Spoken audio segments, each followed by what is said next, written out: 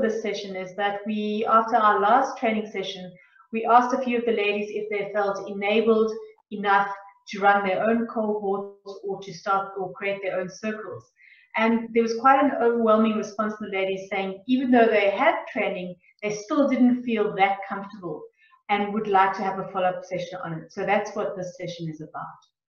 So we've got quite a tight agenda, but not as much as full as normal. It's going to be a very, very practical session. I'm going to initially talk on how to create a circle, and then Rita's going to take us through generally just the sessions of the circle sessions and courageous leadership. And then we're going to have an actual circle, and then we'll come back with some discussion and then close. So we've got an hour. It's going to be a full hour, but I think it's going to be very valuable to all of you. So thank you once again for joining. Can I ask for a volunteer to read My Sister's Keeper, please, which is the way that we start every session. No volunteers? I might have to nominate. Okay. Revelina, you were right. You were going to be the choice. I will build my sister up, encourage her, empower her, and pray for her. I have no reason to talk about her, tear her down, be jealous of her, or to compete with her. I am going to stand behind her and help push her into her destiny.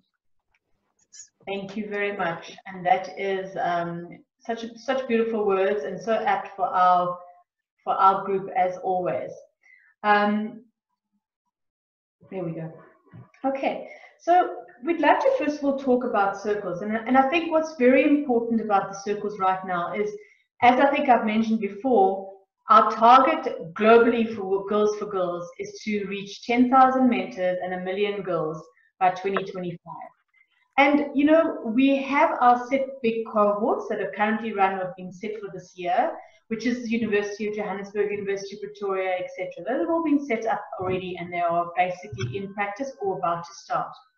However, we believe that to actually get to those kind of targets, we're going to have to start focusing far more on starting smaller circles within your environments. And I think those are the ones where you can make the most impact in a very quick space of time. Whether it be in your school, whether it be in your high school, whether it be in your college.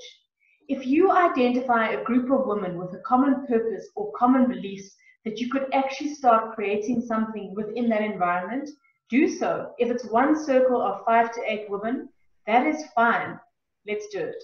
All you have to do in terms of South Africa is sign a memorandum of understanding and then partner with somebody who's probably more experienced as a mentor, who's been through the process before, and then you can get going. And it's up to you to decide. You can either run it bi-weekly, weekly, once a month, but generally how you run them is entirely up to you.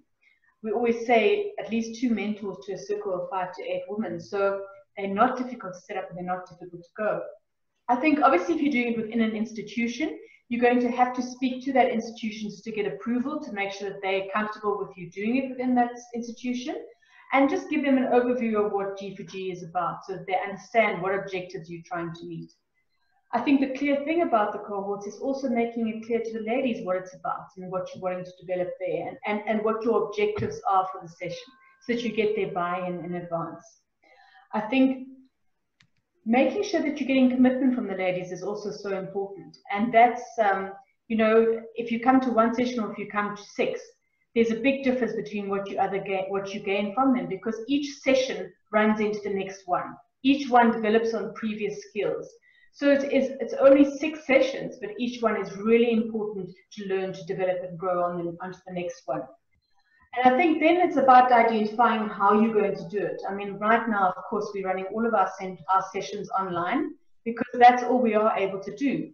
But maybe in the next few months, as things open up more, you can meet in a smaller venue and you can practice the social distancing.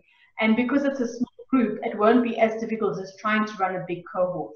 So finding a place that's easily accessible for people and central to their location will work very well if you can, or if you are able to do it. And then the other thing is all about planning. I think the way you get the commitment from the participants is that you let them know in advance what dates you're planning on doing it for. As long as you speak to them as well to get their input in terms of what will suit them. Maybe it'll be weekly, maybe it'll be bi-week, every 2 weeks, or maybe once a month. I wouldn't really suggest stretching it out longer than that, because you want them to stay engaged and you want them to remember the content from the previous sessions.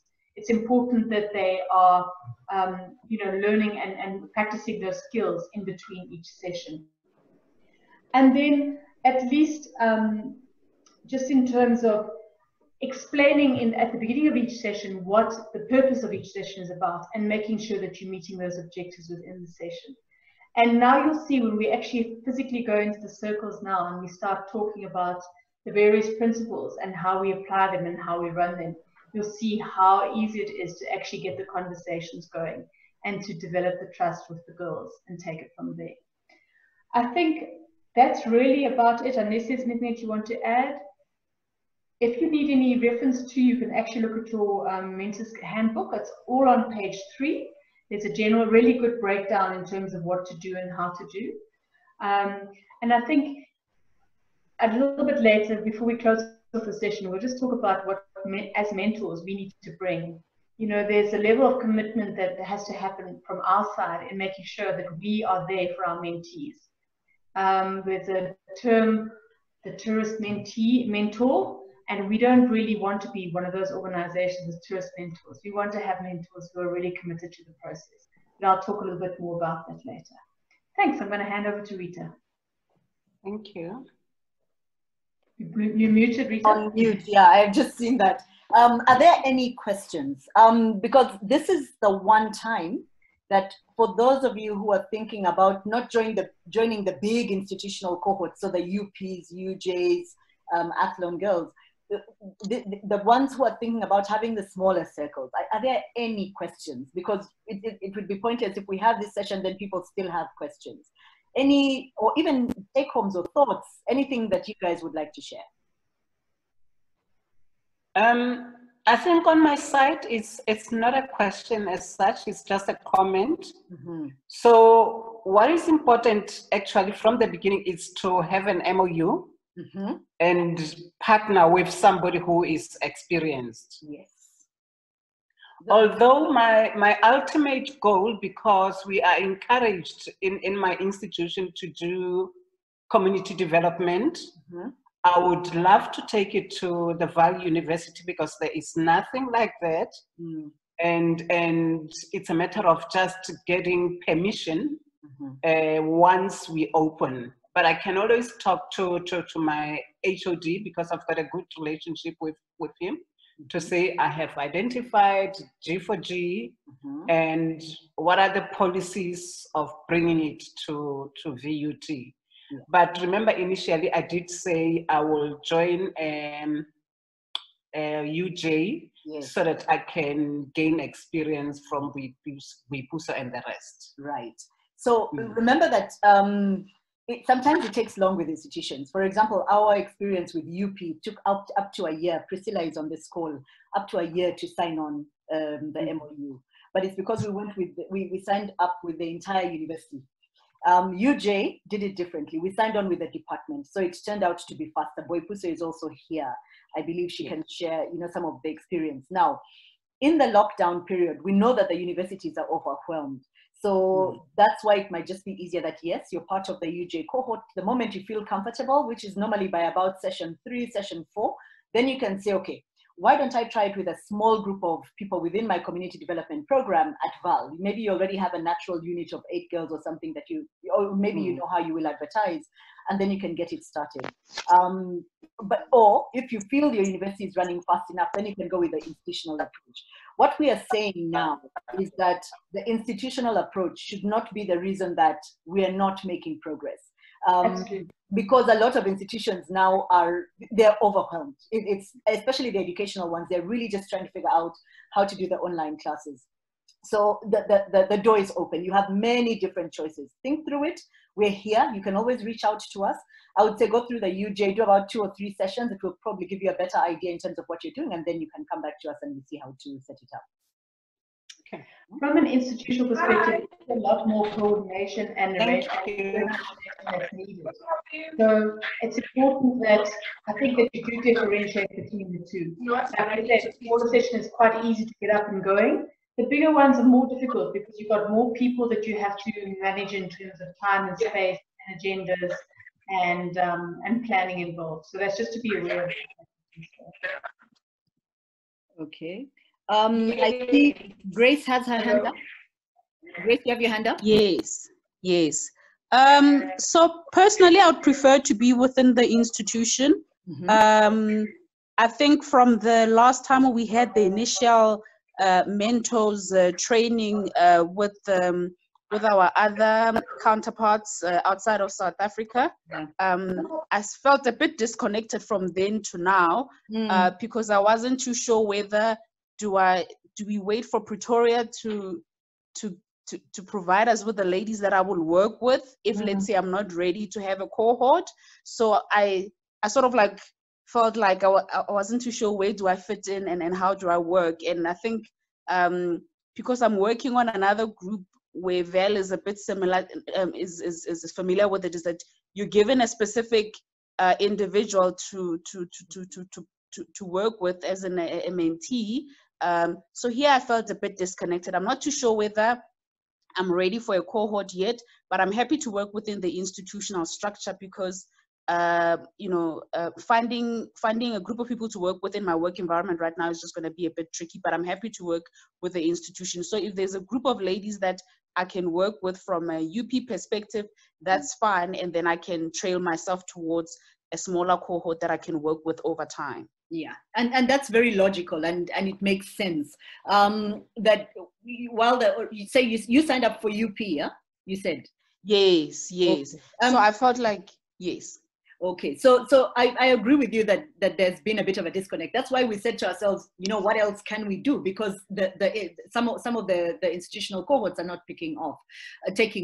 But there are many ways of staying in touch. We keep inviting people. You can come back for a refresher training, and this is why it's important to stay plugged into the WhatsApp group. If there are people, say for instance, Gloria decides, she wants to set up, but she actually needs 4 mentors. We always encourage the mix between the more experienced and the less experienced. So it means she might need to get 2 experienced people, 2 less experienced people. You can always put your hand up so that disconnect, is addressed. Yeah, and we'll keep on mentioning if there are people who are starting up. What if we start with you, Jay, and we discover that there's another whole bunch of ladies who want to start up? What if we discover Wits is willing to start up? Then we'll invite you guys. Priscilla is on the call from UP, who is your coordinator. I think this is a call to action, Priscilla. You have many people who have signed up with UP. I think at one point we're going to have to discuss, like you, Jay, whether it's possible to transition onto the online. Priscilla, do you want to say anything? No. Okay. Just. I would like to say that we actually, us and Mahalpa are starting up in August. So we are definitely on a mentor drive at the moment. So if any of you are keen to be part of another active cohort from August onwards, please message me privately. I would love to add you to our group. Okay, that's excellent. So Val is giving some solutions there. Any other questions? I see a comment from Sheila. Sheila was saying, we know Sheila is with the Athlon girls, wanted to attend the refresher session. Thank you so much. For us, that's why we continue to hold these dialogues, is that it keeps it fresh, because we have also halted at Athlon, so it's great to have you back here. So yeah, okay. So do I move on? Any other questions? I don't see any hands up. Okay, so this next session is really to give, especially for those of you who came for the formalized training, that opportunity to go into a circle, especially those of you who have never been, in the circle. So I think people like Pearl, Rivka, yeah, who have heard about it in theory and probably tried it a little bit in sessions, but never really did it. So what we did is, tell me if you did not receive the video. Did you not receive the video on courageous leadership? So everyone has received the video. Does everyone have the guidebook now? They should do. Okay, everyone has the guidebook. So this is basically what we're doing. We're setting up a scenario for you. You're going to go into a circle and you're going to experience it. Now, the circles seem a little bit threatening, but there are a couple of things I want to say to you. One, all of you on this call have been trained and you're relatively familiar with the content. Maybe you've not had to impart the knowledge to someone else, but at least you've been walked through the trainings and you have access to the materials. You have access to, I think like we're saying, all of you have access to the guidebooks. You also have access to the training recordings. So those of you who attended only the January session, when we subsequently held the online sessions, we have even more material, recorded material to share with you. We have the January training that is on video. We have the April training, and then I think we have the one from 2 weeks ago. So you actually have access to the materials. You also shall not be alone. When you go into a circle, like we say, you will always work with a core mentor, okay? Secondly, it's really about, so rather the last bit is, it's about preparation and training. When you know you have a session coming up, it's important to get familiar with the with the information, whether it's the training recordings, whether it's what's within the handbook. Think through the examples you want to give. Remember, we like to tell the stories. Where do you draw in your inspiration from? Is it from your story? Is it from someone else's story? Is it from the societal story? And then, of course, attend the prep sessions that are organized before every session. So there's really, what I want to do is give you comfort. You will be very well equipped. The fact that you're even here, it already means someone saw something in you to say, please come and be a Girls for Girls mentor. So be calm about that. I know it's always threatening when you think it's someone's life that is in your hands, because some of the girls come with very high expectations. But if you're well prepped, you've utilized the materials, you'll be good to go, okay?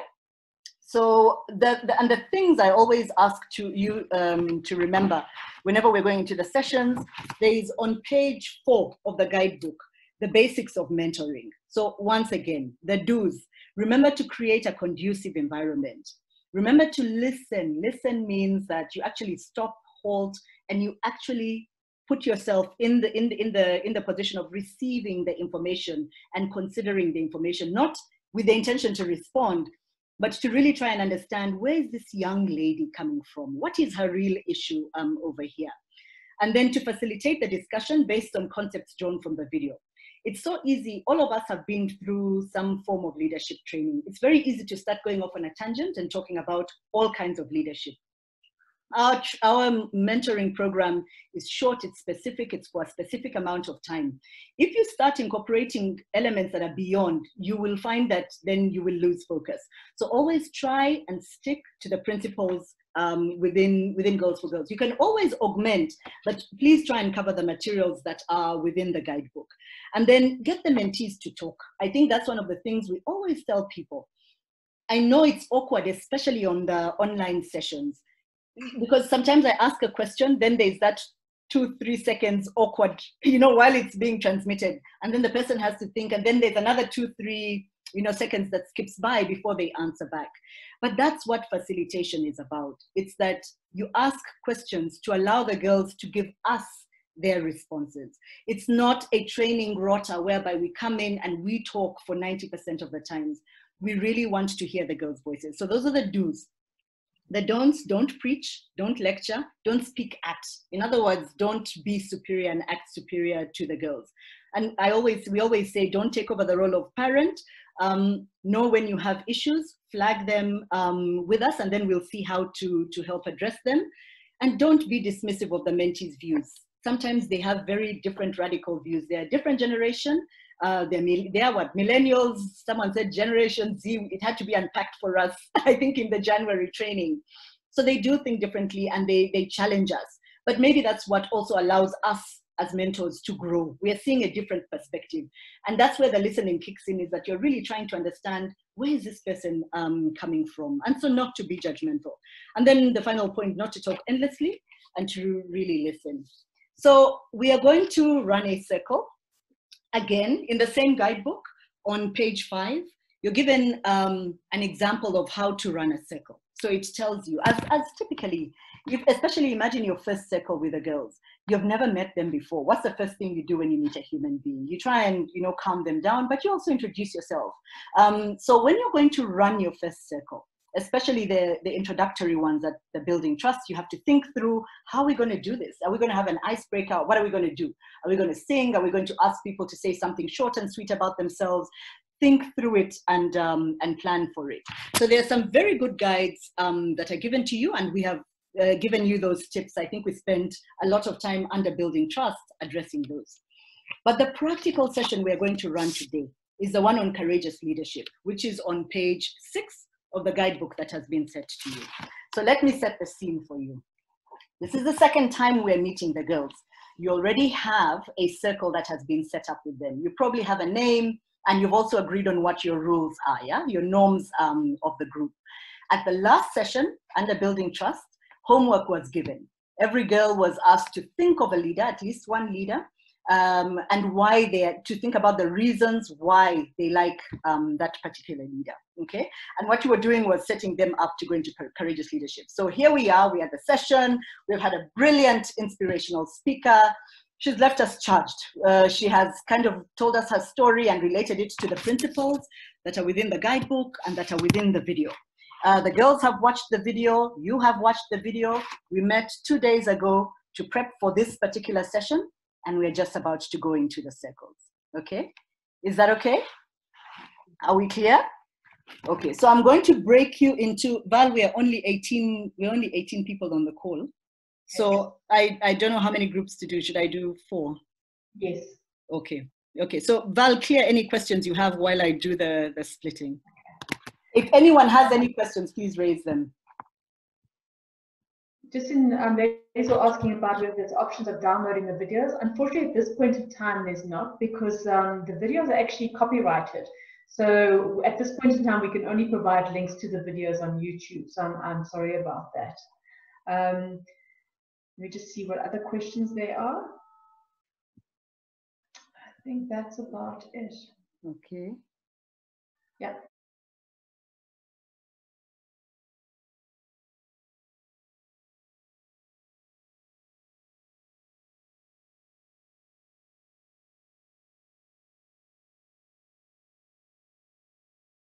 So do we start with the feedback?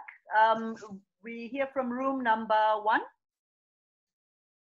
Oh, that's mine. Who is representing your group? I will give the feedback, but then I'd like Pearl to share a little bit. Just let me say one thing, and then Pearl, please share how you felt as being the mentor. But one thing I did point out to all the mentors in my group is, instead of you prompting questions once the conversation started, is trying to get the mentees to ask each other questions and to share what their thoughts and opinions on what somebody else has said. So I think it allows you to step back as the mentor and let the mentees speak as much as possible. Yeah. Pearl, want to share your experience as a mentor? Well, so this was my first experience really. So I joined in January, and I've not had the opportunity to sort of be part of an actual practical cohort. And I was actually quite anxious, because I thought, okay, so I was looking forward to doing this physically, sort of face to face. And now the idea of having to do it online was kind of throwing me off a little bit. But I must say, it was lots of fun. It really was a lot of fun, and I have seen that it is getting the people to be comfortable enough to share. That once you do that, once you break the ice and you get the people comfortable enough to share, that, you know, the flow of energy, the flow of information sort of just flows, you know, through everyone. So I mean, I think I'm feeling a lot more confident now to do it. Kinelo gave me really good pointers. I really like the idea of getting the mentees to ask one another questions, because that gives them an opportunity as well, even without you, to be able to pick up the phone and say, you know, whatever it is, to still be able to share amongst them in between sessions. So I think for me, I'm feeling way better. way more confident, and I really enjoyed being with the ladies and the information and the guidance I got from Kinelwe. So thank you. Good. Gladys? Breakout room 2. Gladys? Yes. Oh, I'm on mute. No, I'm Oh, we not. can hear you. No. Excuse me. Yeah, so I was in breakout room 2. I'm going to just give quick feedback, and then I'm going to ask Sheila to please share, as she was the chosen mentor. The one thing that I noted from us was the timekeeping. Given that we only had 20 minutes, I didn't feel like the people who came towards the end had enough time to talk, and maybe this is where maybe the mentor would encourage, a way to find tell the mentees to wrap up, not wrap up, but to keep it short, so that everybody has an opportunity and it's more interactive. And then obviously, I think also to be good to encourage, encourage each others to have a better working system so that we can easily hear and can be more interactive. So I would encourage people to just check on their systems on their side. And other than that, I think it was a good session. So I'm going to hand over to you, Sheila. Thank you, Gladys. It wasn't my first time to run a cohort. With the Athlone Girls High School, we met the first time and we did session 1 and 2. And then we met a second time to do session 3. And not enough mentors arrived. And a few seconds before we broke into our circles, Kanilo told me that I was going to be running the circle. So I was a lot more nervous then. What I find,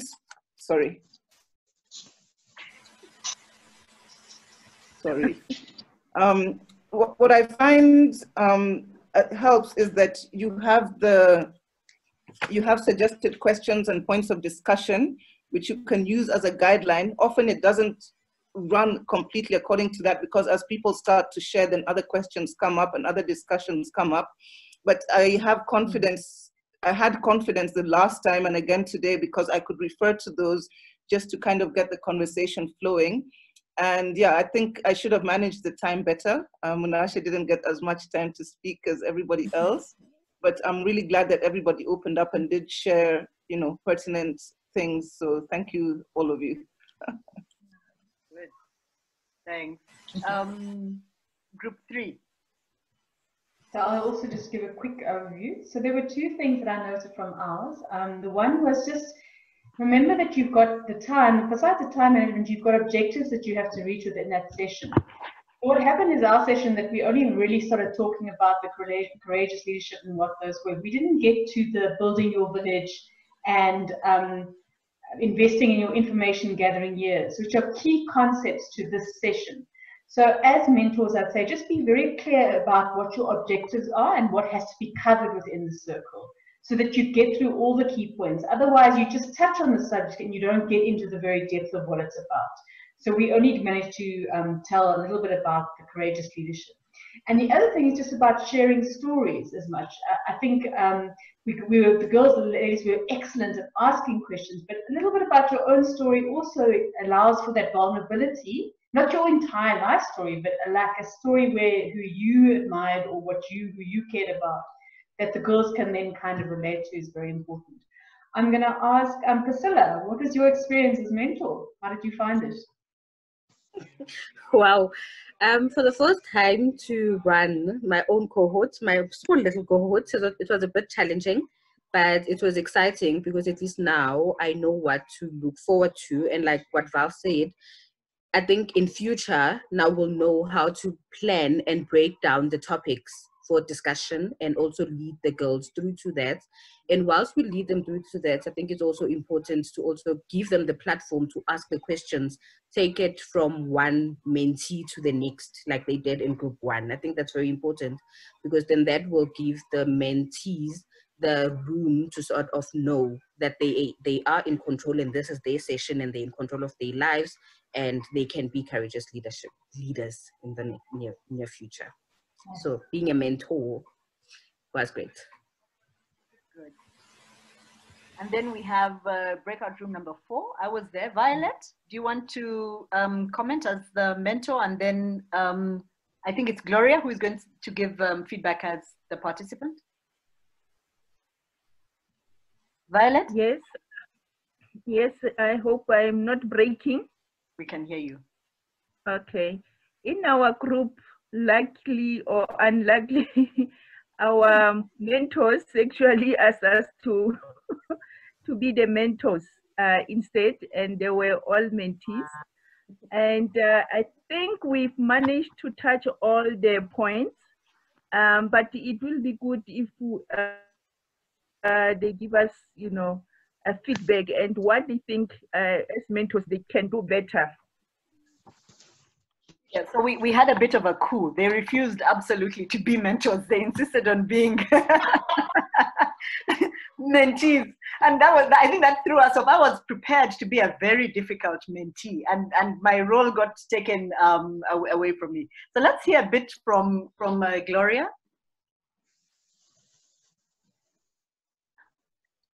Is Gloria here? Gloria? It's frozen. Is it me? Is it me with the problem? No, No. I can't hear. Okay. Gloria, I think, has frozen because I can see that she's static. Gloria? Okay. So Fina or Sharon, one of the two of you have to step in and give your experience from group 4, because Gloria's, she's actually left now. Okay, I'll give my bit of experience. One advice is don't go to a session without being prepared. And if you need to watch the video, you must watch the video before you go to the session, or else you'll be exposed. But we had fun. It was quite interesting. I learned a lot, even though I did not manage to watch the video. From the information that I gathered, it actually was interesting, and I don't think I'll be afraid to be a mentor next time. Okay, so Gloria is back. Gloria? Okay, yeah, like Violet said, we were not comfortable to be mentors from the beginning, because we wanted the experienced ones to show us how they do it. So we volunteered to be mentees. What was interesting is we introduced ourselves to know each other very well. And then the mentors then started asking us questions about the homeworks that were given and what were the lessons learned from the video. So that was touched, discussed, and I think all of us, we learned from that. And I think hearing from other people, it's also key that let the mentees take the platform and let the mentees be the ones that really ask questions, you know, our group. So we had the challenge of 2 of our 3 mentees that hadn't watched the video, which you're all going to run into. And it puts you in an awkward position, because now we had a Gloria who, she wrote us, she told us everything that was in the video. And then we had 2 other mentees that they were now just clutching on. So we had to think very quickly on our feet and say, do you remember we asked you to think about a leader? And then try and manage. You're now dealing with people at 2 different levels, which is a classic thing that happens. And it actually then puts a lot of pressure on you, because I don't know whether the mentees noticed, it immediately threw us off, because we now had, Violet and I had to think, okay, what do we do? We're dealing with someone who knows about leadership and then others who don't. So be very aware about that.